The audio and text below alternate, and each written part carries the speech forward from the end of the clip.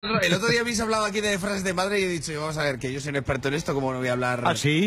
¿Cómo no voy a hablar yo de esto? Eres experto en frases de madre. Claro, voy a incluiros yo, porque el otro día mi sobrino de 5 años bajó de casa al kiosco. De 5 años, escapó de casa sin que su madre se enterara. Bueno, esa historia habría acabado, si yo hubiera hecho eso en mis tiempos, habría acabado igual, con palotes. O sea, irte al kiosco es como acaba. Porque una madre de antes no sé qué tenía, pero tú te ibas de casa y decías, mamá que me voy, no te hacía ni caso, mamá que me voy, no te hacía ni caso, ¿no?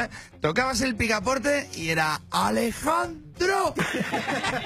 Que esto era importante, el nombre entero ya te ponía los pelos de punta. Sí, eso de alguien cariño nada, ¿no? Pero lo importante que la gente no lo valora es el acento en la O final. El Alejandro, Lucía, José, Pablo, Pirata, ¿sabes?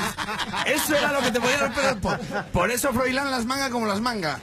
Porque claro, le dice su madre, Felipe Juan, bueno, cuando llega Todos los Santos ya está desinflado. Ya no le puedes poner acento. Las madres de antes tenían 3 frases y punto. Y punto, que el punto lo inventó una madre. Sí, ¿no?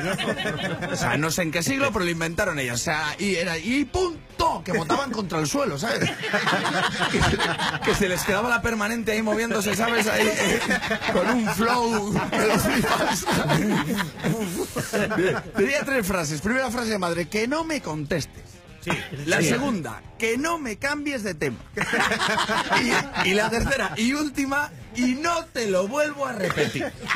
Y punto. Y con estas 3 frases te noqueaba el cerebro, era una conversación cerrada y salía ganando ella, hablaras de lo que hablaras. O sea, que te levantes del suelo, pero mamá, que no me contestes. Pero mamá, que me ha atropellado un coche. Que no me cambies de tema. Pero mamá, no te lo vuelvo a repetir. Y se acabó. Y tú, que tenías las 2 piernas rotas, te levantabas. Te ibas andando para casa y decías, si tienes razón mi madre, si se han dado de lujo sin la rótula, ¿sabes? Ahí ya los chavales tienen acojonados. Los chavales tienen acojonados a los profesores. Cuando yo era pequeño, los padres y los profesores eran equipo. Sí, eran equipo. Eran equipo, o sea, te pegaba uno, te remataba el otro y a probar en junio. Claro. O sea, tú llegabas a casa, mamá, que me ha pegado el profesor. ¡Pim, pam! Algo habrás hecho. Digo, pero mamá, que no he hecho nada. ¡Pim, pam! Para cuando lo hagas.